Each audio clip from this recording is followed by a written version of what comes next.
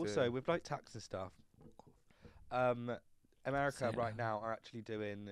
They are getting rid of income tax and just upping the tax on like things that you pay in shops, so everyone pays the same amount no matter what. You can't escape it. You know what I mean? So you keep all your wages, but like I know toilet roll will be a little bit more expensive, but then that's for everyone. You know what I mean? Mm. Not just Which makes more income sense tax. because then, regardless of what you earn, you're going to be paying.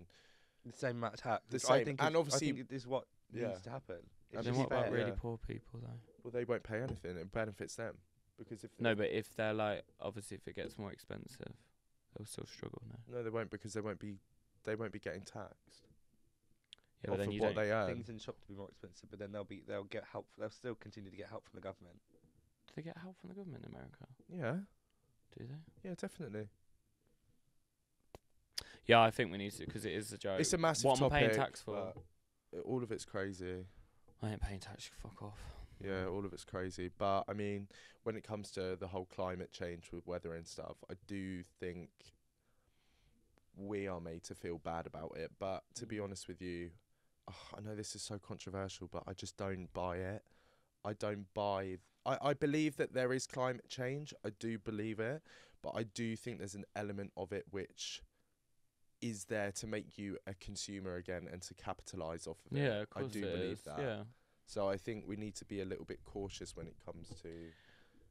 Don't you think as well, like the people at the top, like they are actually soulless. Like, imagine having all that money, all that power, and you literally could control like so many people's happiness, and you just choose not to because you just want more money. Like, you can't spend all that money. I don't get it. Like, what are you spending all that money on? Give Soon me as I- some, I'll spend it all. Yeah, as soon as I have a Rolls Royce and a nice house, you can have the rest. I'll of my be so money. good at spending money.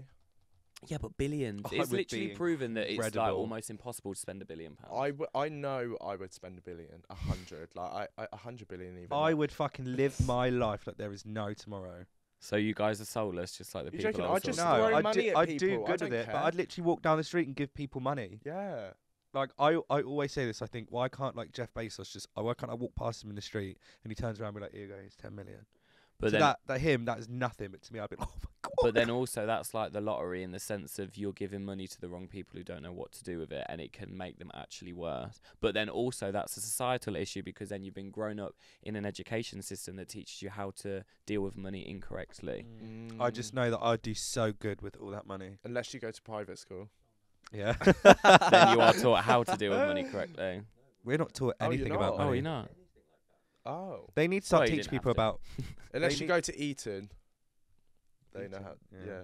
Or I you think go to everyone St. just Thomas needs to More know about these and your things. teacher's We're a literally pedo. taught the most pointless fucking things in school. It's ridiculous.